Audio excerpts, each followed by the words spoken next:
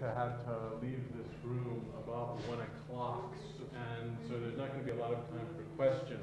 If you do have questions, here are some places you can ask Pat Kitcher questions. After the talk outside, after lunch, she's going to be on the 4th floor of Ross Hall around the philosophy department, probably around 3 to 4 o'clock if you're going to ask her questions. From 4:15 to 6 o'clock, Pat's going to be at Da Vinci's with the Philosophy Club, and there's a reception for Pat Kitcher tonight at 817 Kellogg, for those of you interested in asking her any questions. Patricia Kitcher is currently a full professor of philosophy at the University of California at San Diego. She has held various positions at the University of Vermont, University of Michigan, MIT, and Minnesota. She's written important articles in philosophy of psychology, history of philosophy, and various other fields. She completed in 1990 a book called Kant's Transcendental Psychology, and she has a book that's just recently come out with MIT Press called Freud's Dream, A Complete Interdisciplinary Science of Mind. Please welcome Patricia Kitcher. She's going to talk to us today about, let's see, what is it? Freud's Interdisciplinary Fiasco.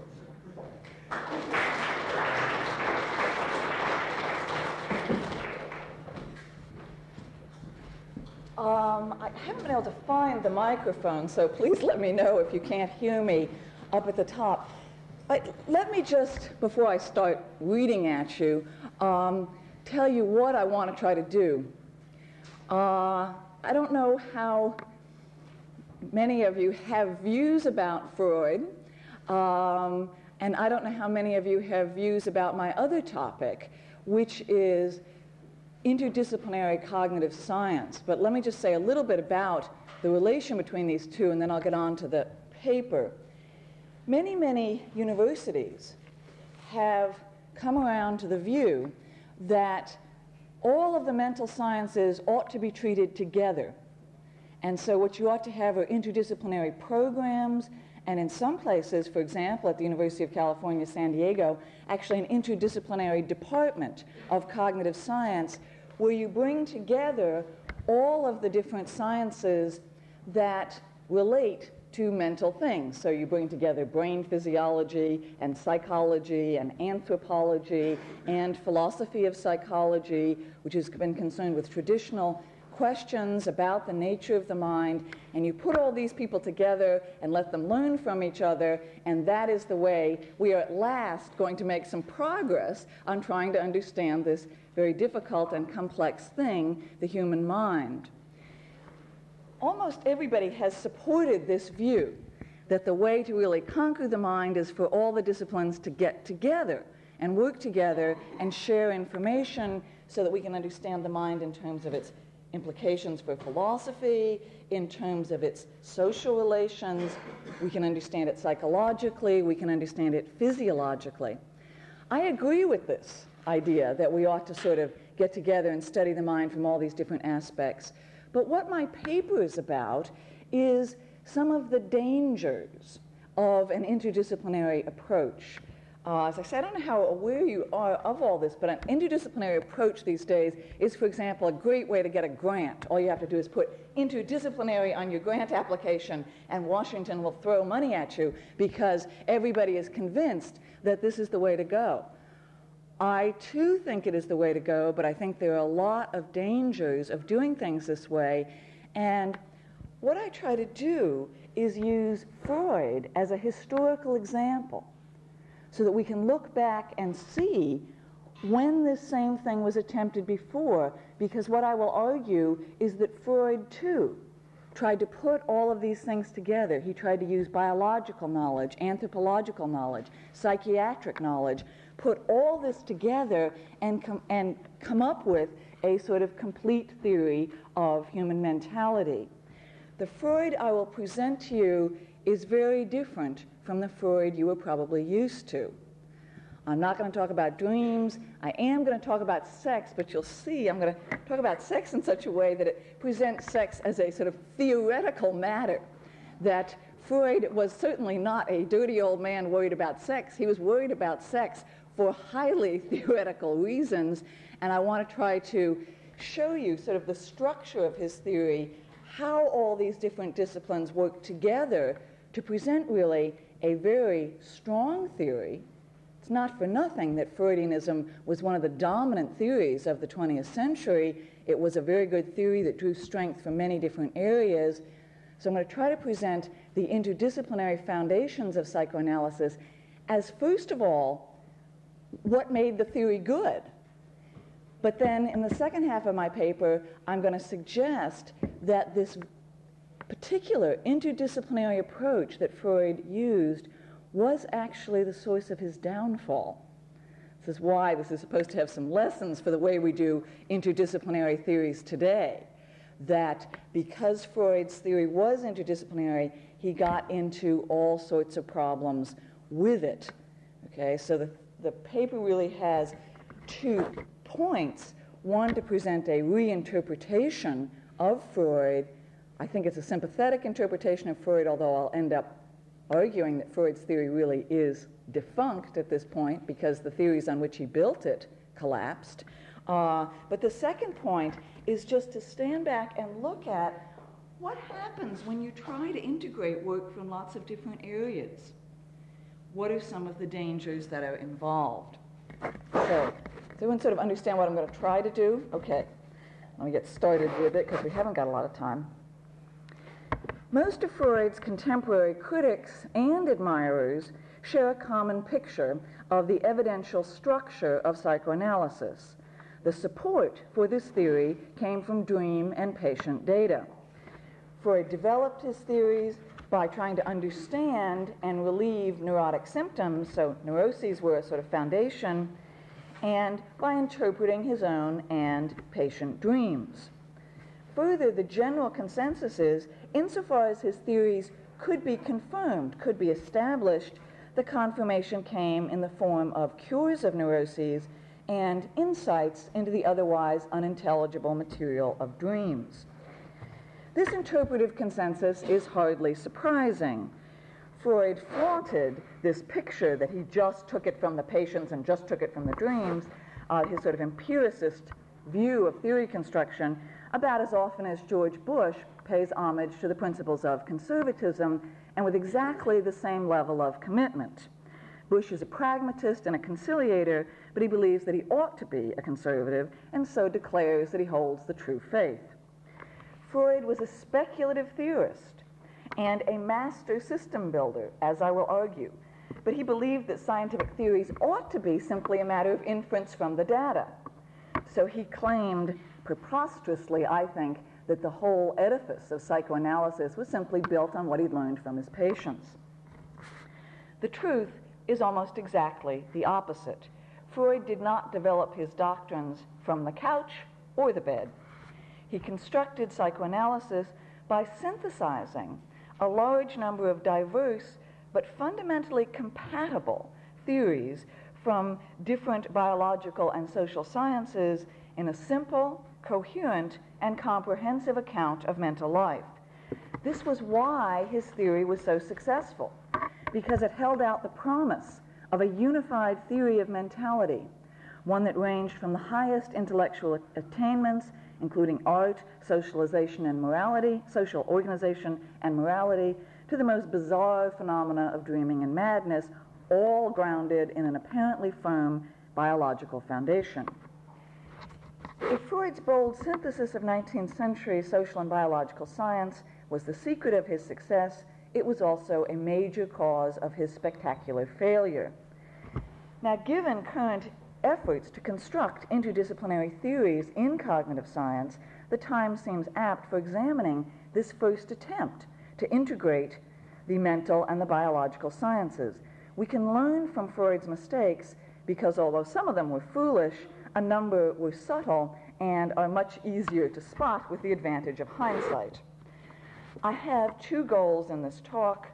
First, I will briefly explain how psychoanalysis integrated results and approaches from different disciplines in order to convince you that this really was an instance of interdisciplinary theory construction. He built it out of all these different pieces. Then I will take up 3 of Freud's more instructive and costly errors. Actually, given the time, I may have to cut that to 2. In each case, I will try to present examples of contemporary work in cognitive science where these contemporary theorists appear to be following in Freud's missteps. I'm going to take a couple of examples from different schools within cognitive science, but then the main example I want to use at the end is a fault in interdisciplinary reasoning that I think actually encompasses everybody in the interdisciplinary cognitive science community. All right, let me just talk about how psychoanalysis was put together out of different disciplines. Freud developed the major hypotheses of psychoanalysis by integrating results and approaches of at least 8 different fields. This 8. Okay. I am not going to talk about all of these. What I'm going to do is just present a couple of relevant results from some of these fields simply to illustrate how Freud incorporated and related work in various disciplines in a general theory of the development and functioning of mental life. From neuroanatomy and neurophysiology, he borrowed 2 discoveries. During the 1890s, it became apparent that the nervous system was made up of discrete neurons, which passed some form of electrical or chemical energy among them. Second, he also borrowed from neurophysiology the idea that neural matter was reflexive. You know, reflexive means energy comes in, it runs around in it, and then it has to get discharged in some sort of motor activity. Okay, so from neurophysiology, he borrowed those 2. I'll get to psychology in a second. All right, so he borrowed the idea that neurons were discrete and that neural matter just acted as a reflex. Freud also adopted 2 leading methodological assumptions from psychology. The first will be probably familiar to a lot of you, associationism.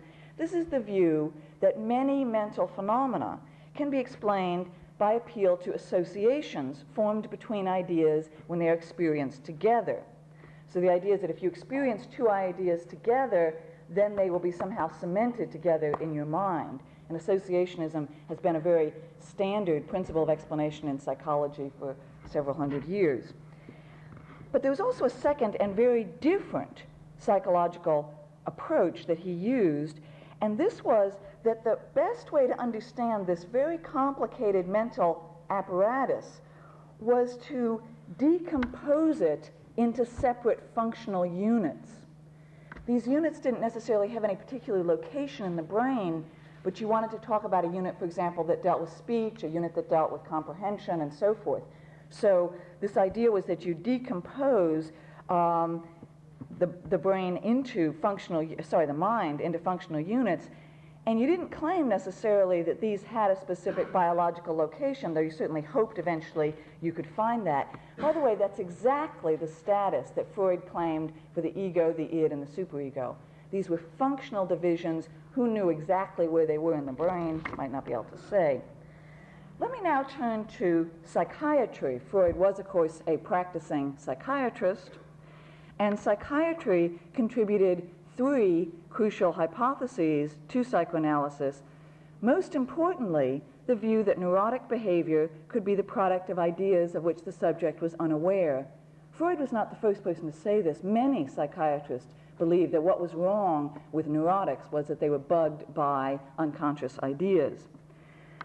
Besides making a connection between neuroses and unconscious ideas, many psychiatrists believe that disorders such as hysteria had a sexual origin. Of course, hysteria comes from the womb, right? And there's no secret about the link between hysteria and sexuality. Finally, there was work on aphasia. Do you all know what aphasia is? That sort of inability to speak caused by mental reasons. And work on aphasia, some of which, by the way, Freud did himself, implied that ideas were represented in the brain in a complex way. Let me show you how this works. All right. So this is what he gets from neurology and psychology. What he gets from psychiatry is that you can have unconscious ideas, that many neuroses are sexual. And then he got this picture of aphasia, that when you're representing an idea in your mind or brain, whatever you want to call it, you've got properties of the animal, okay, its shape and so forth, but then you've also got properties of the word. After all, if you can recognize the word and pronounce it, then you have to store this sort of information somewhere. Now, what aphasia studies showed was that the sort of idea and the word representing it, this link could be severed. Some patients had the idea left but not the word. Some people had the word left but not the idea. Okay? And this turns out to be critical in Freud's theory of how we have unconscious ideas. Let me now turn to a much less familiar science, and one that you're not going to be able to take seriously because you think this just occurs these days in Cosmopolitan magazine, but this was the science of sexology, which was a serious science in the 19th century. At the end of the 19th century and the beginning of the 20th, many gifted naturalists and theoreticians made a very serious effort to fathom the varieties and foundations of sexual behavior. By the way, as far as I know, the descriptions of sort of, as was called in those days, sexual deviation stuff has never been rejected. I mean, this is very good scientific work. Freud borrowed an enormous amount from these guys and never acknowledged it, which is why Freud is thought to be the guy who introduced sex into psychiatry. That's not true at all. He borrowed from people like Krafft-Ebing and Havelock Ellis and just didn't say so. And they had done a vast amount of work on sexuality. I want to mention just 3 contributions of the sexologists, and you'll recognize these as Freudian, okay? But they aren't Freudian, they come from these other guys. The discovery of infantile sexuality. This was quite a broadly accepted hypothesis. There was also the view that there were stages of sexual development. This was, again, widely held. It wasn't just Freud's idea. Finally, there was this idea that there was no one sexual instinct.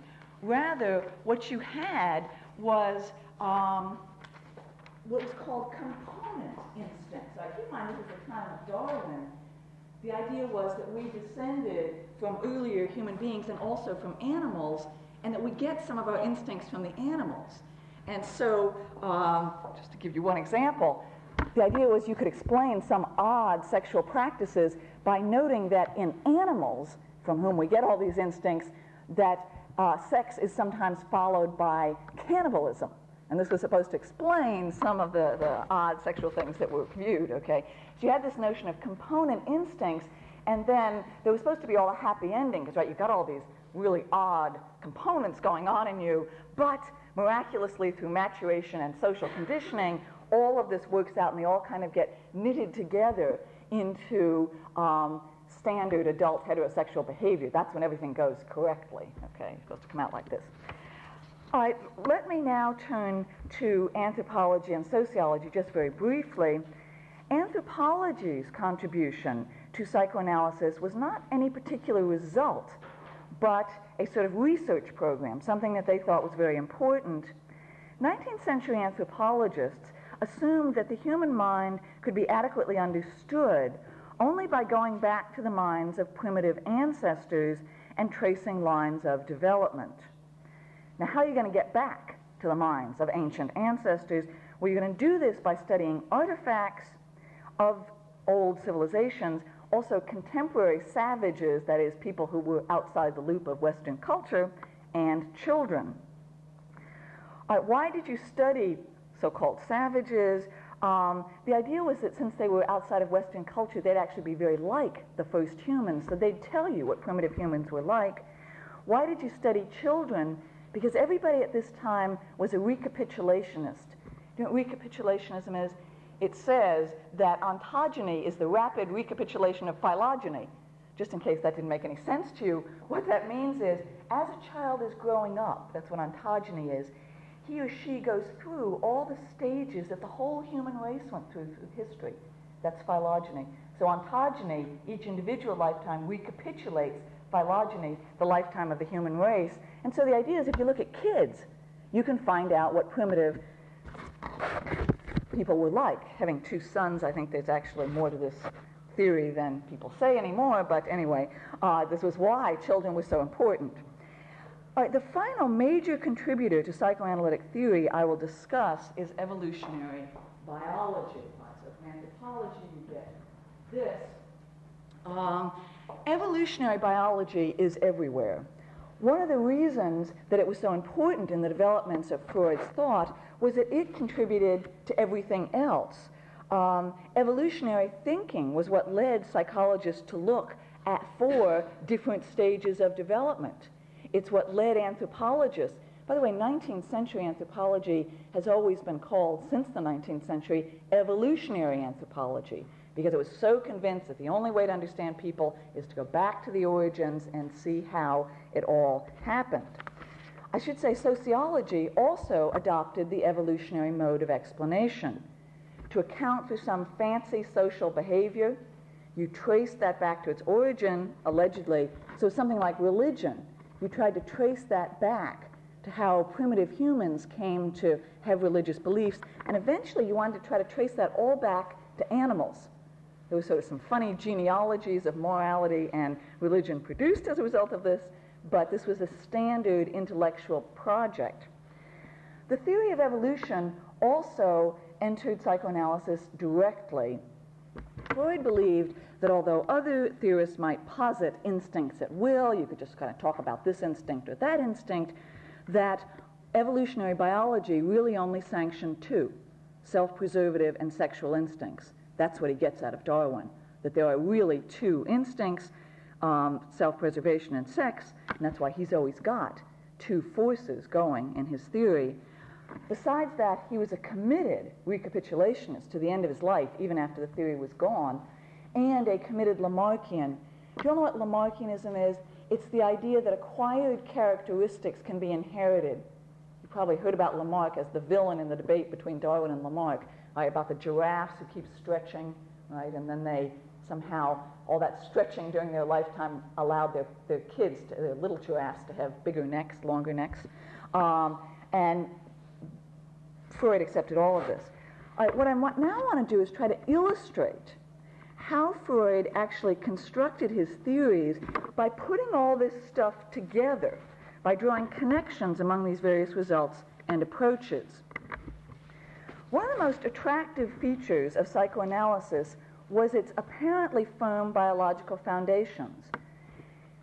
Freud assumed that neural matter functioned as a reflex. Now, you all remember what a reflex is, right? Energy comes in, it goes whirring around, and out it goes through some kind of motor discharge. But notice, on the reflex model of the neural system, you need something to supply the juice. Where are you getting the stimulus that is then activating the mind and then getting discharged? All right, so you require energy, either externally or internally, to propel the system. Now, his second biological assumption was that the internal sources of the energy to drive the nervous system were either self-preservative or sexual instincts, and largely sexual. The problem is that the self-preservative instincts don't do anything interesting. They just leave you to behave normally, okay? So the ones he focused on were the sexual instincts. All right, hence you get libido theory. Libido theory is simply the claim that the neural system was partly driven and largely influenced by instinctual sexual drives. Now, notice that this theory did not simply borrow results from neurophysiology and evolutionary biology. It showed how seemingly distinct and well-established facts could be related in an elegant and simple story. A reflexive nervous system needed sources of energy. Sexual selection was a crucial force in evolution. You needed sex in evolution. All psychological forces had to have a physiological basis. So Freud reasoned that gonads and other internal organs secreted a substance into the nervous system, libido, that both provided the nervous energy and constituted the physiological mechanism by which sexuality influenced behavior, and so ultimately the course of evolution.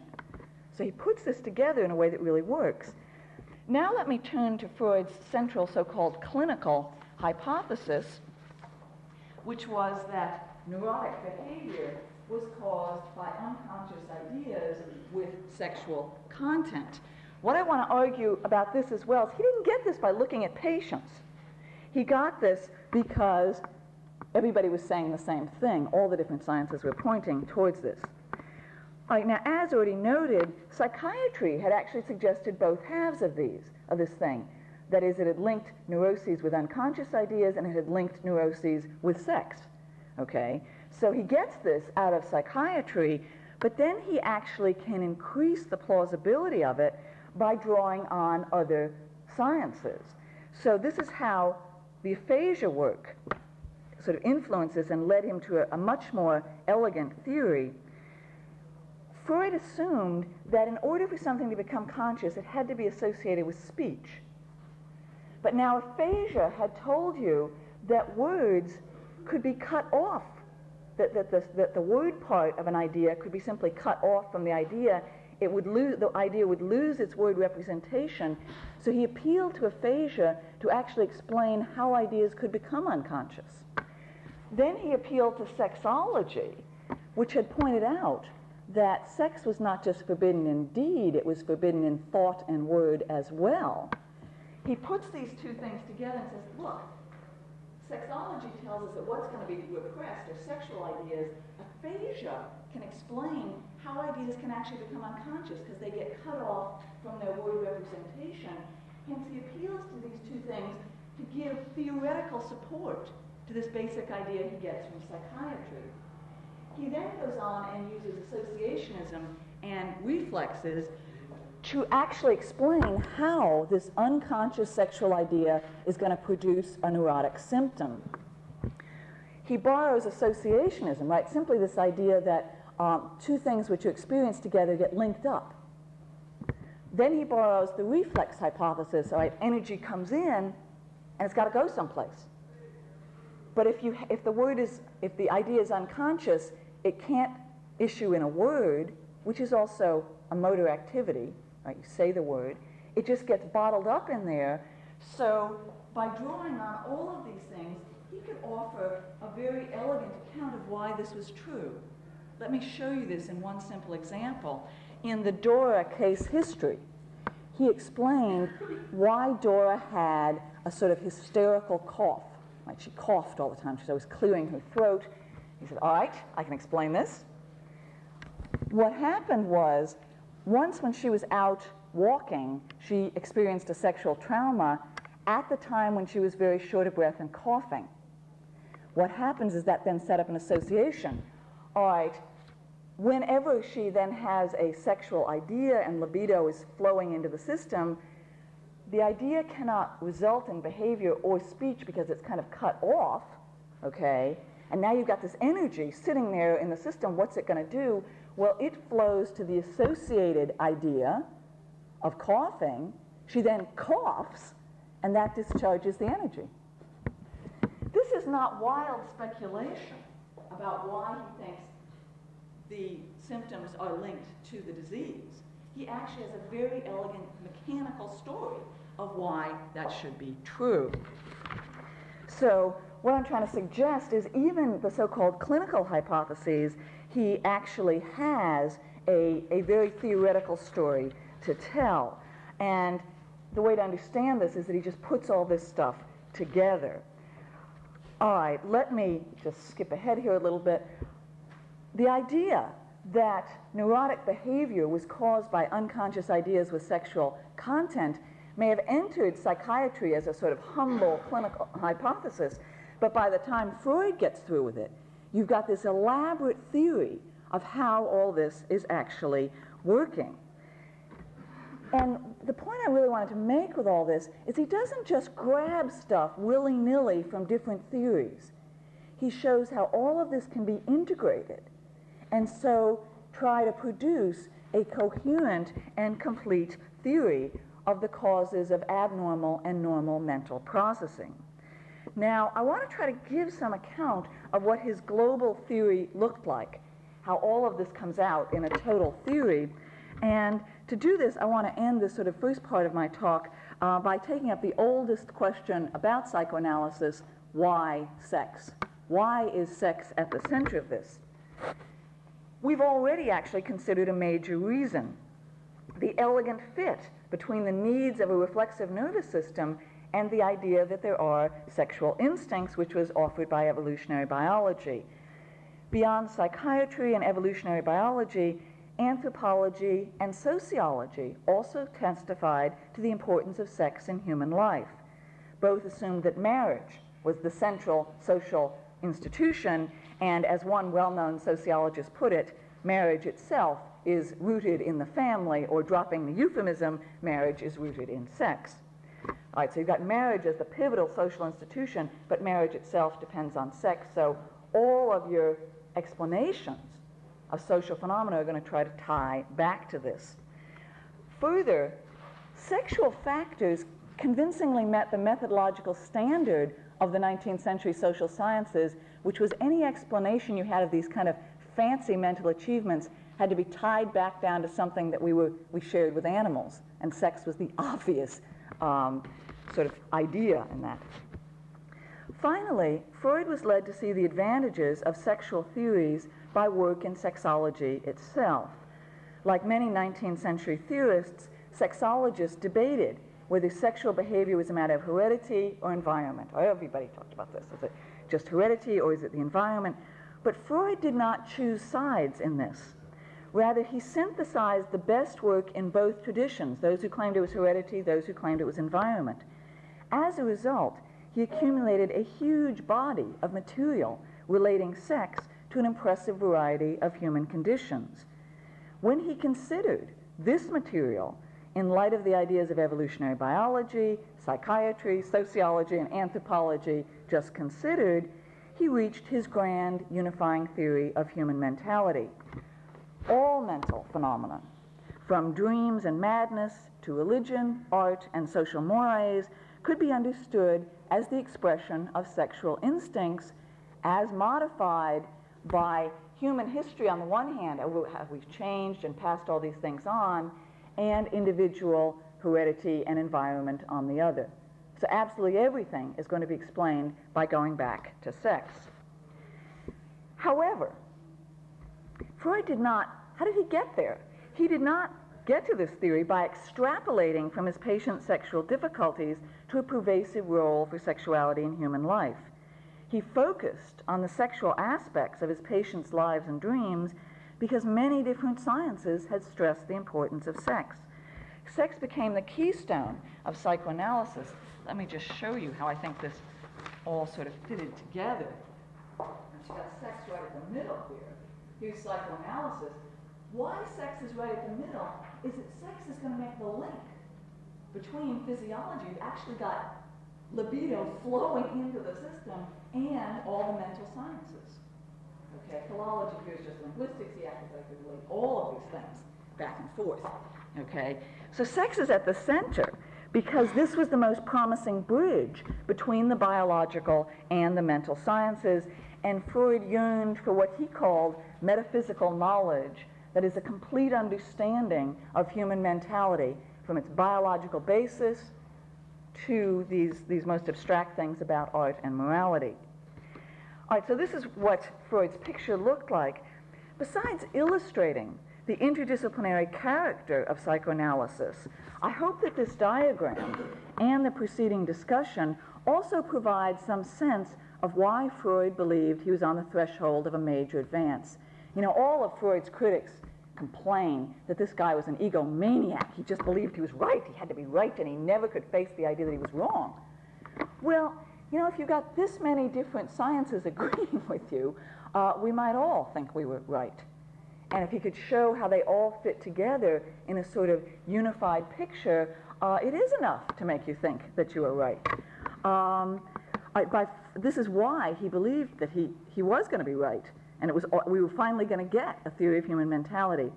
By forging connections among recent developments in the various relevant sciences, psychoanalysis opened up the possibility of a systematic theory of mentality that did away with scientifically dubious distinctions between mind and body, humans and other animals.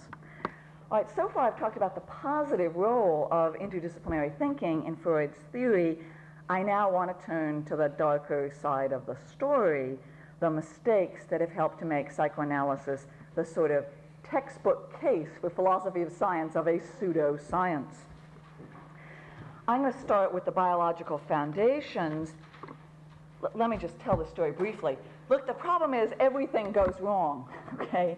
He's got libido theory, and so he's waiting for endocrinologists to find libido. Where is it? And he waits, and he waits, and what endocrinologists, people who study hormonal systems, tell him is hormones don't work that way. They do not supply energy to the body. They do not supply it to the nervous system. He kind of ignores this, but the mistake I want to talk about is that he ignores developments in neurophysiology. Freud had developed this reflex model of the mind by extrapolating. Each little neuron, according to neurophysiology, took on energy and discharged it to the next neuron. He extrapolated from that picture to the entire nervous system. The nervous system took on energy, and then it had to get rid of it. Okay? This picture turned out to be wrong, and he was told it was wrong.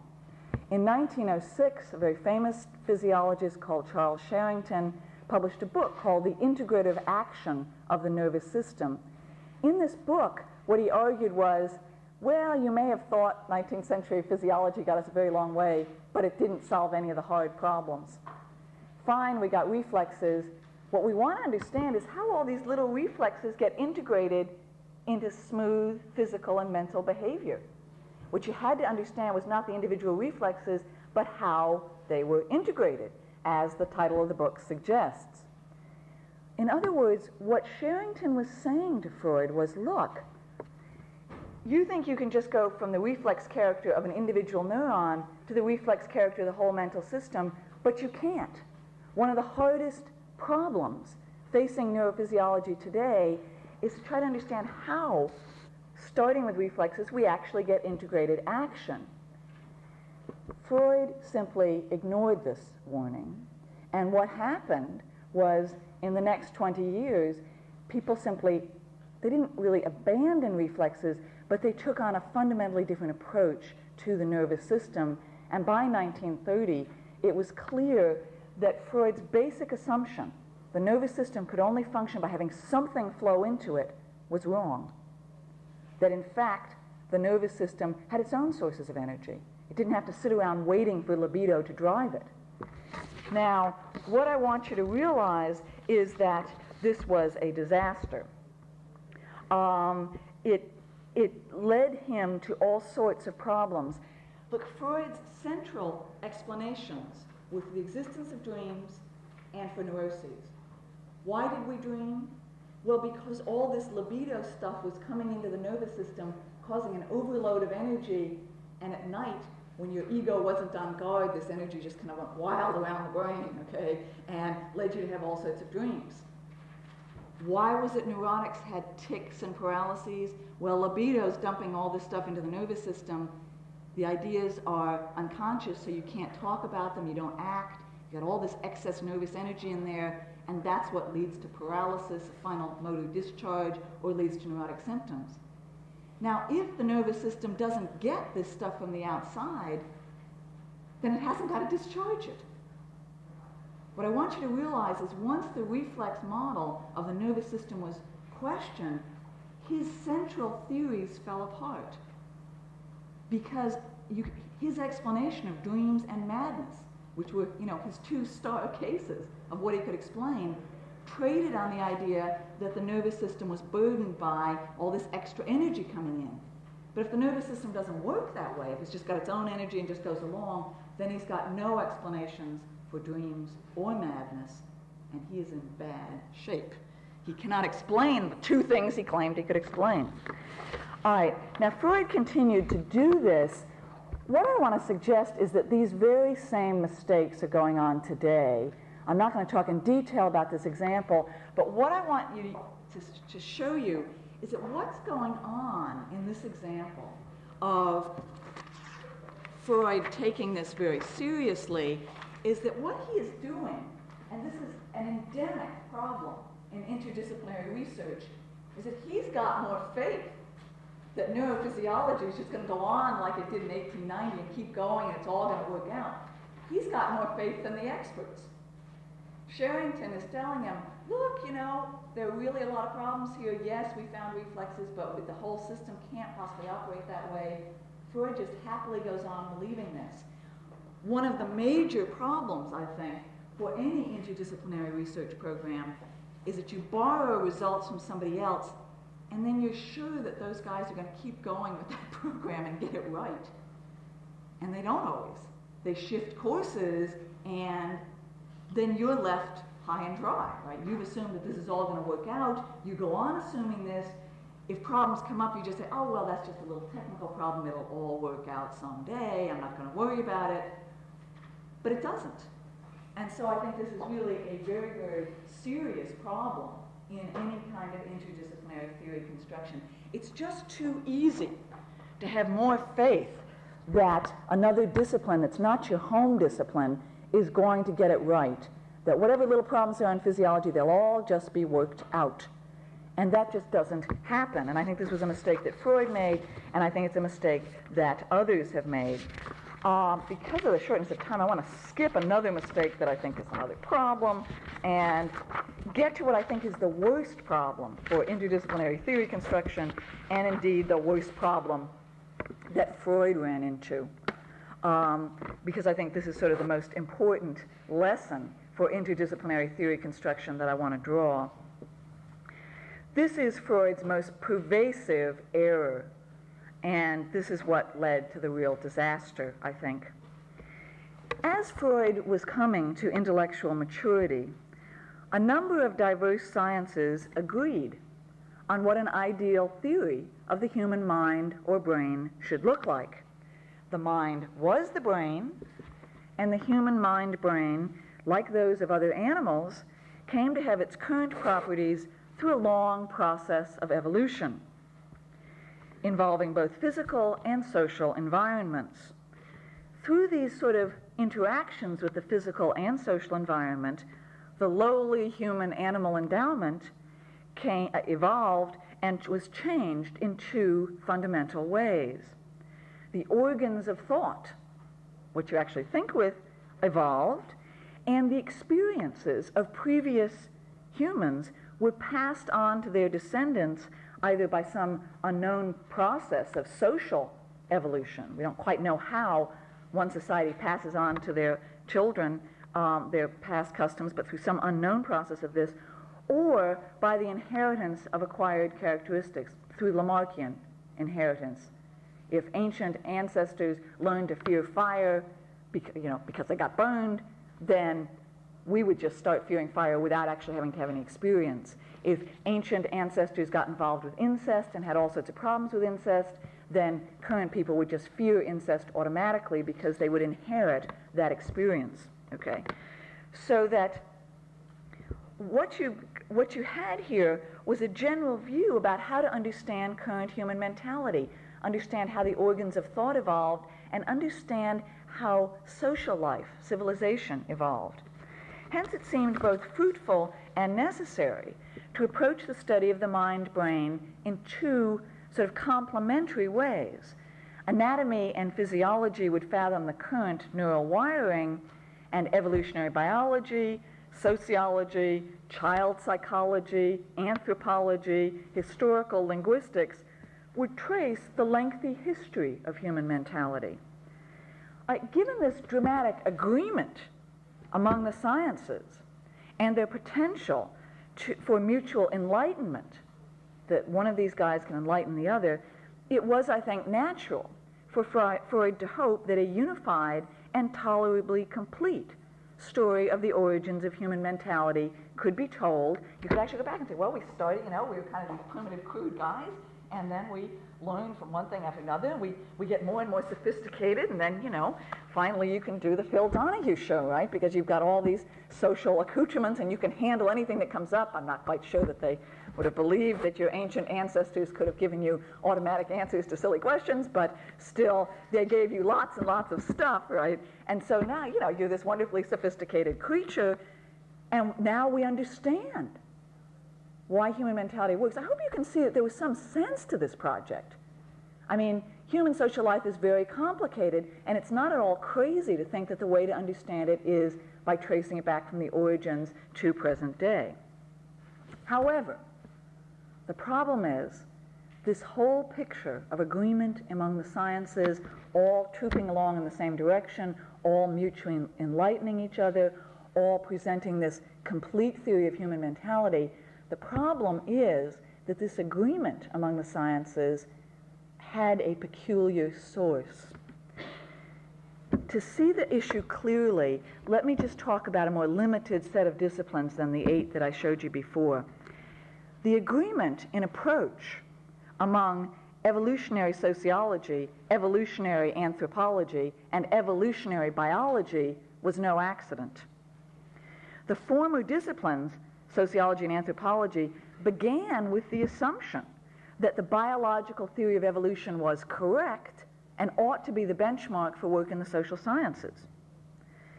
Further, even though historical linguistics predated both Lamarck and Darwin, like the theory of evolution itself, it was very much a product of 19th century historicism. All the theories in the 19th century were historical. This is actually one of the reasons why Darwin's theory of evolution caught on, because people expected that kind of explanation. How you understand something is you look at it historically, trace things back to its origins. That's not at all the way science is conducted now, so it'll seem strange to you, but it's not at all a crazy idea. Biological evolution then seemed attractive in part because it was a historical doctrine. When it emerged as a major scientific achievement, it reinforced the pre-existing historical predilections of contemporary theorists and also created a much tighter correspondence among the sciences, among the social and the biological sciences. Towards the end of the 19th century, different sciences appeared to be converging on a unified approach to the problem of mentality because they were all being guided by the same dominant intellectual force. Basic historicism, dramatically invigorated and made specific, is that their agreement, that they're all pointing in the same direction, doesn't matter for anything. You cannot assume, as Freud plainly did, that the fact that biology and sociology and anthropology all agreed on what the problems were and on what the likely answers were, you cannot assume that that means they're all right. Under these circumstances, agreements of among the sciences could not be credited to their correct but independent depictions of a common reality. They all agreed not because they were all giving you pictures of the same reality. They all agreed because they were all being led by the same intellectual force. Understandably, Freud did not appreciate this point. A devout evolutionist and system builder, when he looked for ways of integrating the disciplines, and when he found them, he did not he didn't recognize their common ancestry or question their source, but rather took the agreement among the disciplines as evidence that a unified theory of the mental was possible along basic evolutionary lines. Now, the quick moral here for cognitive science is that as the predominance of evolutionary explanations led Freud to believe that the time was ripe to integrate the different disciplines, so the proliferation of computational approaches is exactly what is driving cognitive science today. It's that all of these disciplines agree on computational approaches. It is that which has led to the contemporary ideal of a unified cognitive science. Let me just skip here the story of the rise of computationalism. You had very important formal results in the 30s with Turing and Church. Then you actually built computers, and everyone could see that computers could solve incredibly difficult problems at great speed.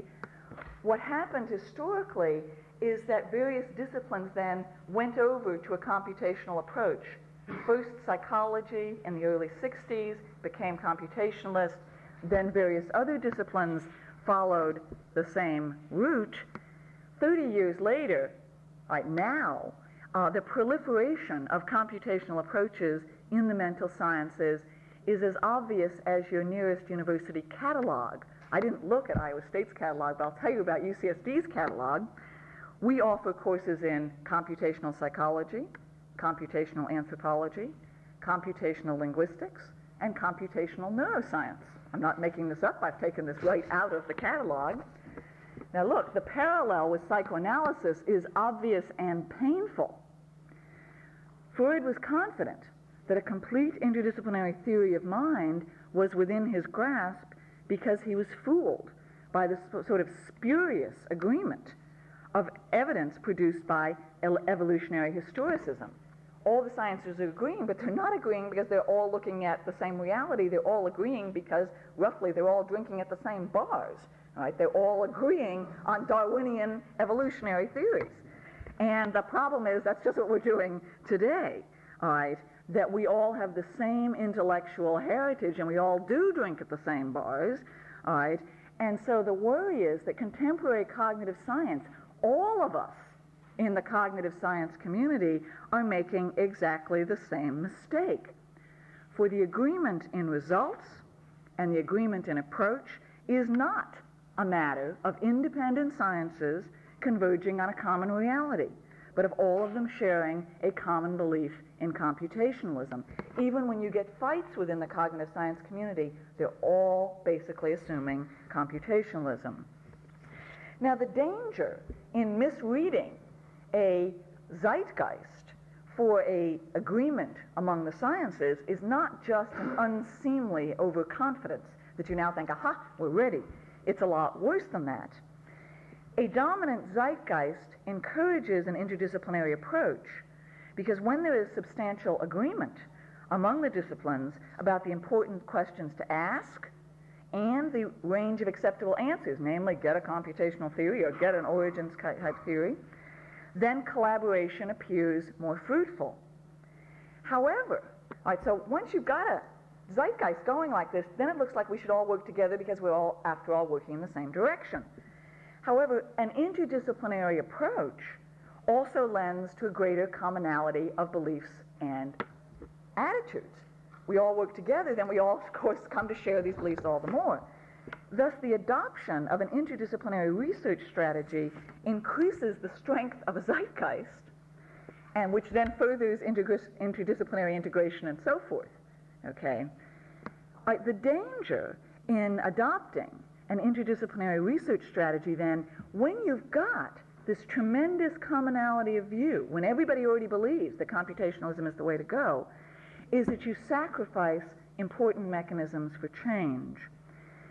As work in related but independent disciplines can offer important confirmation, work in related but independent disciplines can also cast doubts on existing theories and offer hints about new approaches. The great danger in utilizing an interdisciplinary research strategy in the presence of a dominant zeitgeist is theoretical stagnation. Everybody's going to be doing exactly the same thing, and you've cut off all your sources of divergent views.